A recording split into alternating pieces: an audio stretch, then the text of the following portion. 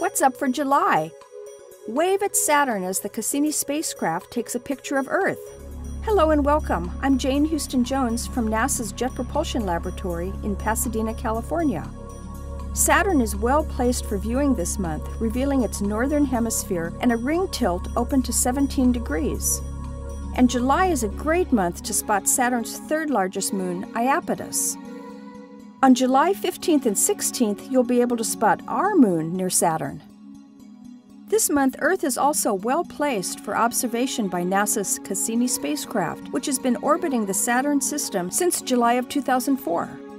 Earth will shine from beyond the rings of Saturn, while Cassini takes a mosaic of the planet and its rings on July 19th. It'll take 3 hours for Cassini to snap portraits of the entire Saturn system. Then, scientists on Earth will assemble the images into a single mosaic.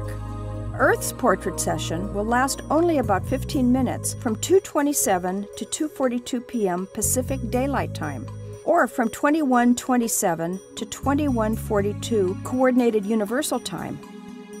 Cassini will see a crescent Earth from 898 million miles, or 1.44 billion kilometers. That's when you can wave at Saturn and be part of the one-pixel portrait of Earth, framed by Saturn's rings. For participants in North and South America, Saturn will be above the daytime eastern horizon as the image is being taken, but you won't be able to see the planet until it's dark. After dark, you'll have no trouble locating Saturn. It's between the Moon and Venus.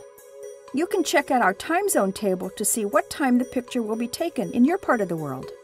The light representing your wave will have an 80-minute trip to the open shutters on Cassini's cameras. Send images of you and your friends and family waving at Saturn, or any Saturn-related pictures, to our Flickr page, or use the hashtag #WaveAtSaturn on Facebook and Twitter. You can read about when and where to wave on the Cassini mission's Wave at Saturn webpage, and read blogs by members of the Cassini team at saturn.jpl.nasa.gov/news/wave-at-Saturn.